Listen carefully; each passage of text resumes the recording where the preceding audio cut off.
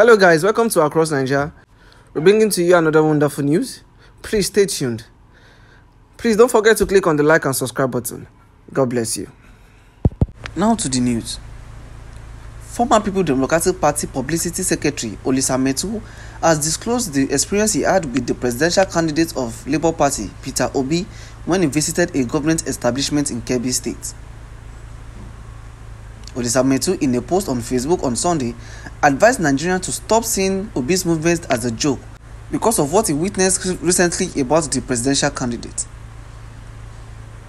It is no longer news that Obi is enjoying widespread popularity across Nigeria, with the Labour Party growing list of the new member who believe that the former governor is the candidate that can solve the numerous problems facing the country. Speaking about the experience, Metuh recalled how a government staff from Kebbi State was campaigning for the former Anambra State governor. This is no more a joke and definitely not an illusion. I am in government establishment for documentation, and the staff from Kebbi State is busy campaigning for Peter Obi, he said. He went further to disclose that he even saw the staff distributing the pictures of Peter Obi.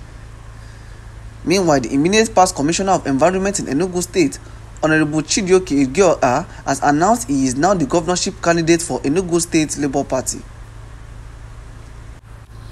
There have been rumors of the politician dumping the People Democratic Party after losing the party primary election a month ago.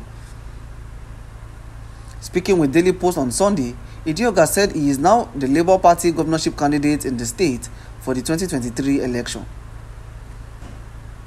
Olisa Metuh has said it is no more a joke as he speaks on what he experienced in Kebbi State. Olisa Metuh disclosed that he saw a government staff from Kebbi State campaigning for former Anambra State governor. He disclosed that this is no more a joke and definitely not an illusion. That will be all for now. What do you guys think? You can drop your comments below. And don't forget to click on the like and subscribe button. Thank you and God bless you. This is Across Nigeria. Bye for now.